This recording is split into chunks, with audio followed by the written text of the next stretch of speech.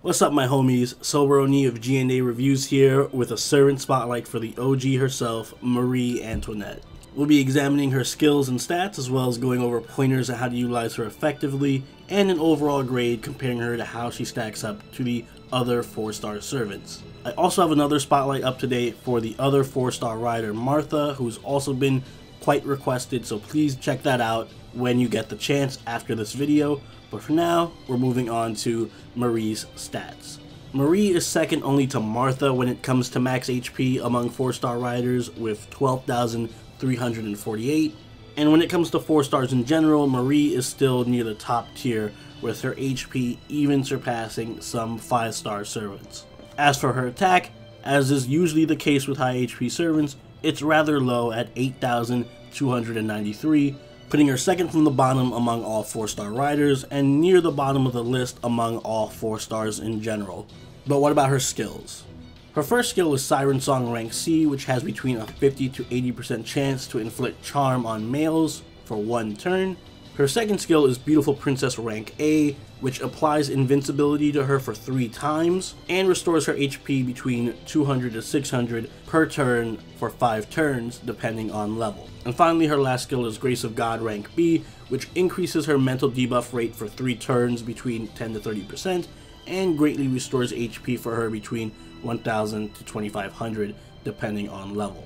Marie's passives are Magic Resistance rank C, which increases her debuff resist by 15%, and Riding rank A+, which increases her quick card effectiveness by 11%. Moving on to her deck and Noble Phantasm, her deck is a light quick deck with Quick, Arts Buster, and a quick Noble Phantasm. Her Noble Phantasm is Guillotine Breaker, which deals heavy damage to all enemies between 600 to 1000% depending on level. It also restores HP to all allies between 500 to 2500 depending on overcharge, and it dispels debuffs on all allies. Taking a closer look at her deck, we can see that her quick card hits 2 times, her arts card hit once, her buster card hits once, and her extra attack hits 3 times. Her Noble Phantasm gain modifier is 1%, and her star rate is 9%. These are all very common. However, it does mean that she does have pretty low Noble Phantasm gain. It's pretty bad, and she's just sort of average as a star generator, the only strength being that she can quick Brave Chain with her Noble Phantasm for the occasional burst of crit stars. Marie excels at 2 things, being a tanky support and being a good farmer. Beautiful Princess is one of the best invincibility skills in the game and makes up the core of Marie's kit. Note that her invincibility lasts 3 times, not 3 turns, and in that respect it's pretty similar to Ku's protection from arrow skill, and just like Ku's skill, this keeps her alive for a very long time. On top of the 3-hit invincibility, she also heals for up to 600 HP every turn for 5 turns, and that is on a 6-turn cooldown at max level. Essentially, that means she's healing herself nearly every turn for at least 3000 HP every 5 turns. A self-heal and an invincibility is a powerful combo, and it makes Marie one of the best stallers in the game. Grace of God also bestows her with another strong heal, maxing at 2500. Combined with Beautiful Princess, this means that she can heal herself for up to 5500 HP every 6 turns. The mental debuff resist on the skill is absolutely worthless though, as it only works against charm, and very few males have a charm skill.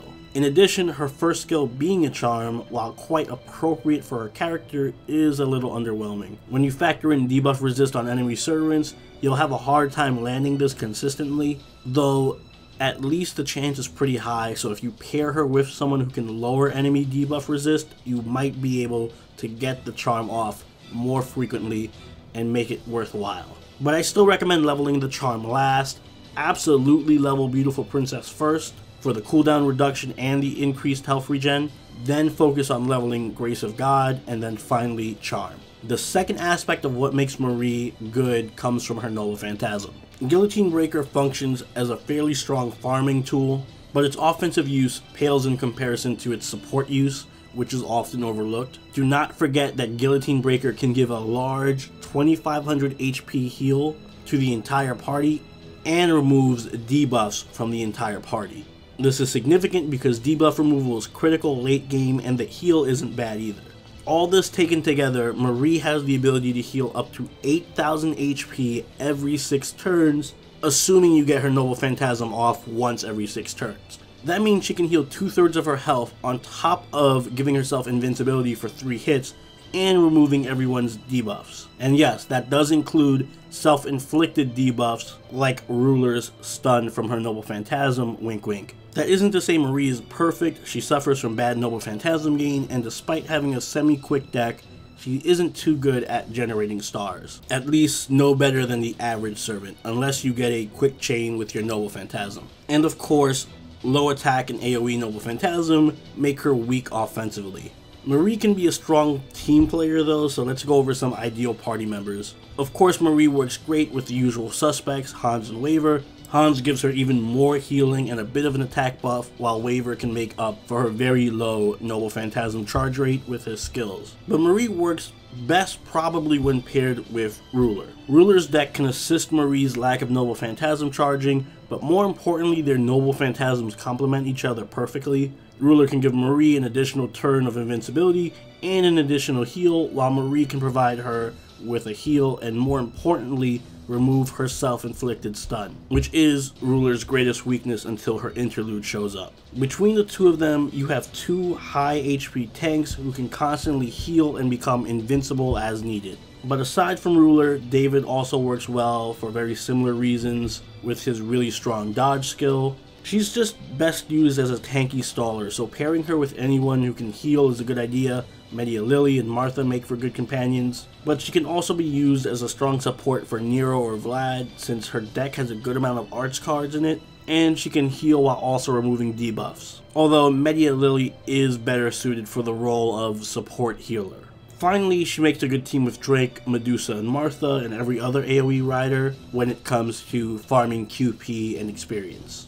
As for craft essences, her Bond craft essence is My Necklace, which boosts the crit star drop rate of all allies by 20%, and that's not a very strong craft essence on her, primarily because her crit star generation is nowhere near good enough to justify putting her in a crit team even with her craft essence. Instead, I suggest focusing on either using a craft essence that makes up for her bad Noble Phantasm gain, or makes her healing stronger. So if healing is your focus and you want to go the stall route, I suggest going with Moon Goddess's Bath or the upcoming Maiden Halloween, since both of them will drastically improve her healing. For Noble Phantasm gain, go with Prisma Cosmos, Kaleidoscope, or Divine Banquet. Kaleidoscope is perfect for farming or putting on your Marie if she's on your support list, so that others can use her to farm, while Prisma Cosmos and Divine Banquet make up for her very poor Noble Phantasm generation. Prisma Cosmos is preferred since it's more consistent. And finally, for power, you can go with Imaginary Around or Black Grail. While both of these will make her more of an offensive threat, I really advise against Black Grail, because despite having more than enough healing to support the burn effect, the power boost to her Noble Phantasm isn't that drastic, given that it's an AoE quick Noble Phantasm from a low attack servant. You shouldn't really be focusing on Marie's attack anyway. My overall opinion of Marie is that she's a fantastic tank support, if a bit selfish. While she is one of the best tanks in the game, thanks to her incredible healing and godly invincibility skill, and she can provide support in the form of her Noble Phantasm's debuff removal and heal, she's hampered by her really bad Noble Phantasm gain and the fact that most of her heals and skills only work on herself. While Noble Phantasm boosting craft essences and other servants can mitigate her weakness, she'll never be able to reliably pull out her Noble Phantasm every other turn the way that most supports, like Hans and Media Lily, can. However, Marie does have something that neither of them do, which is the ability to deal actual damage and survive pretty much any situation thanks to invincibility. And because of that, she earns a B+ from me. It's best to think of Marie as a tank with light offensive and light support capabilities. She's not going to do as much damage as other riders or be as useful as a more dedicated support, but her raw survivability and utility put her slightly above most other riders and servants in my opinion. And if you need a tank or someone to stall, then she is your girl. And those are my thoughts on Marie. Let me know what you think in the comments. Marie was very highly requested, so I'm sure a lot of you have something to say. Also, please check out my Martha Spotlight, also up on the channel today. link in the description. Don't forget to leave a like if you enjoyed the video, and consider subscribing if you really enjoyed the video. And I'll see you all in the next spotlight. Soberoni out. Later.